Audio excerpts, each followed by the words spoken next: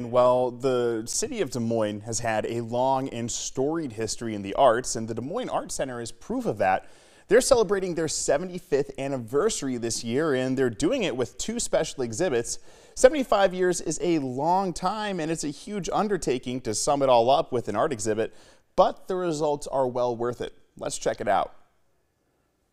75 years, the Des Moines Art Center has been a mecca for artists, amateur or professional. A mantra that runs so deep it's even in the name. It was really important to the folks working on the establishment of this museum that we would be called the Des Moines Art Center and not the Des Moines Art Museum, because there was always going to be an activation of spaces that we now call our studio education wing. So there were always classes that youth to professionals or hobbyists could take to kind of advance their skills or just be introduced to different art making techniques. That's Jill Featherstone, the Senior Director of Education at the Des Moines Art Center. She is the curator of the exhibit celebrating its 75th anniversary. It's called Making the Art Center 1948 to 2023. And condensing 3/4 of a century into one room is no small feat. Working with 75 years, and actually more than 75 years worth of history, and although I've been at the Art Center for about 24 years,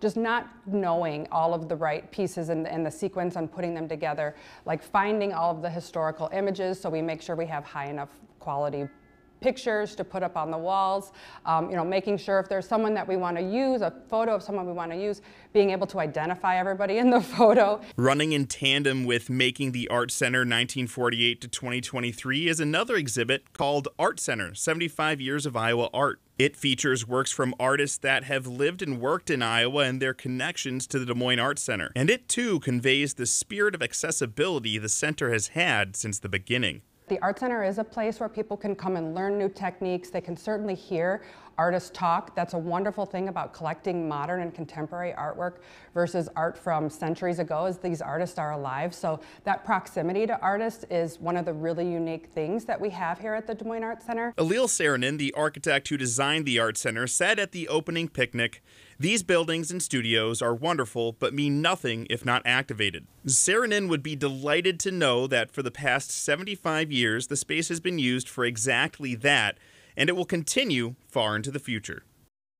And it's not just the Art Center, it's a great year to celebrate art all over Des Moines. Hoyt Sherman Place is also celebrating a huge milestone. The venue has been part of the community for 100 years. Hoyt Sherman Place first opened on January 21st, 1923, hosting a play called The Book of Job. Its goals are to present outstanding performances, celebrate Iowa's history, and to grow arts and culture in the region. In the 2023 season, the venue's goal is to host 100 acts for its 100 years. And that's just cool to see. There's such a legacy, whether it's Hoyt Sherman or the Des Moines Art Center, of arts here in Des Moines, and it's not necessarily the same vibe as some big city museum. It's one where they have contemporary pieces, more modern, stuff, not some centuries old painting like we heard. Some current modern stuff to really look at. Local too. That's so awesome. Great places to go check out art here in the Metro.